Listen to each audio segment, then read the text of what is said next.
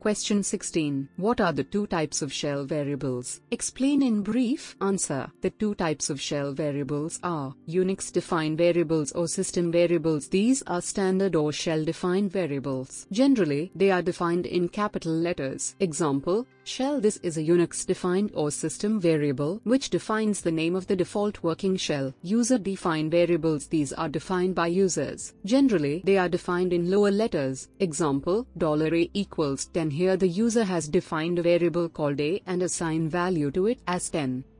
Question 17. How are shell variables stored? Explain with a simple example. Answer. Shell variables are stored as string variables. Example, $a equals 10. In the above statement, a equals 10, the 10 stored in a is not treated as a number but as a string of characters 1 and 0. Question 18. What is the lifespan of a variable inside a shell script? Answer. The lifespan of a variable inside shell script is only until the end of execution. Question 19. How to make variables as unchangeable? Answer. Variables can be made unchangeable using read-only. For instance, if we want variable value to remain as 10 and not to be changed, then we can achieve this using read-only. Example, $a equals 10, $read-only a.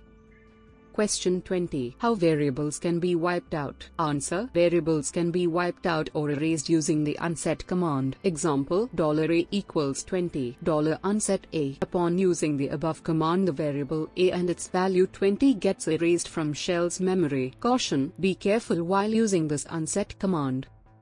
Question 21. What are positional parameters? Explain with an example. Answer. Positional parameters are the variables defined by a shell, and they are used whenever we need to convey information to the program, and this can be done by specifying arguments at the command line. There are totally 9 positional parameters present, i.e. from $1 to $9. Example, $test. Indian IT industry has grown very much faster. In the above statement, positional parameters are assigned like this: $0 test, name of a shell program / script, $1 Indian, $2 IT, and so on.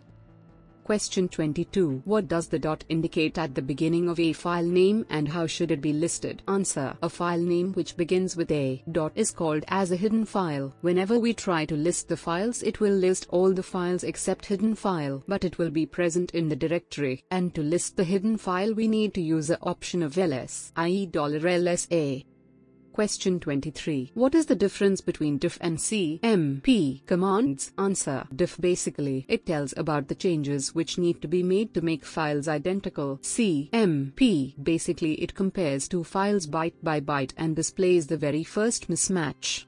Question 24. By default, a new file and a new directory which is being created will have how many links? Answer. New file contains 1 link and a new directory contains 2 links. Question 25. What is a file system? Answer. The file system is a collection of files which contain related information of the files. Question 26. What are the 3 different security provisions provided by Unix for a file or data? Answer. 3 different security provisions provided by Unix for a file or data are: it provides a unique user ID and password to the user so that unknown or unauthorized person should not be able to access it. At file level, it provides security by providing read, write and execute permissions for accessing the files. Lastly, it provides security using file encryption. This method allows encoding a file in an unreadable format, even if someone succeeds in opening a file, but they cannot read its contents until and unless it is decrypted. Question 27. What are the 3 editors available in almost all the versions of Unix? Answer. The 3 editors are E, D, E, X and V, I.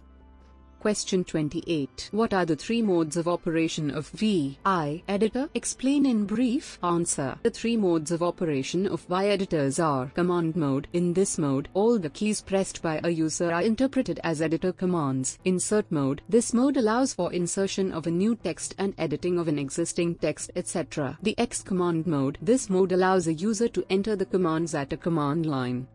Question 29. What is the alternative command available to echo and what does it do? Answer. tput is an alternative command to echo. Using this, we can control the way in which the output is displayed on the screen.